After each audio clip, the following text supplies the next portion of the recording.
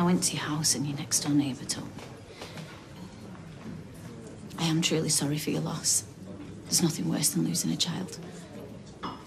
I lost my baby. My son, Rory. People always say they understand. They don't. They try, but they can't.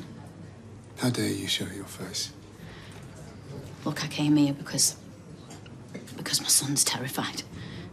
The only way I can help him is to beg you to please leave him alone.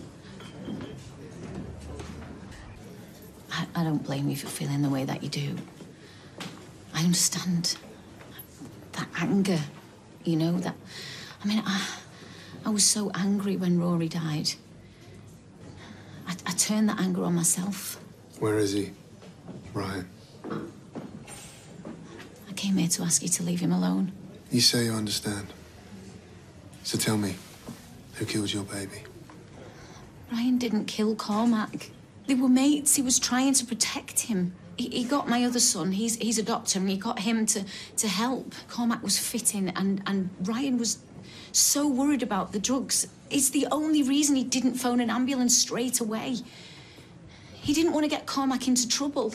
Ryan and Ali tried everything they could to save your son. Yeah, I didn't save him, though, did they?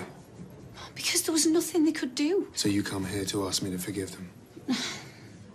Nothing you could do to my family will bring Cormac back.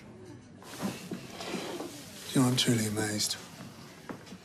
Your son could have called an ambulance, but he didn't. He let my son die.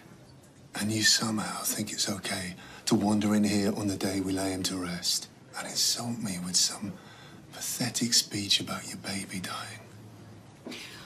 All I want is to protect my son. From me? Yeah, from you. He's scared. And so am I. Good. You should all be scared.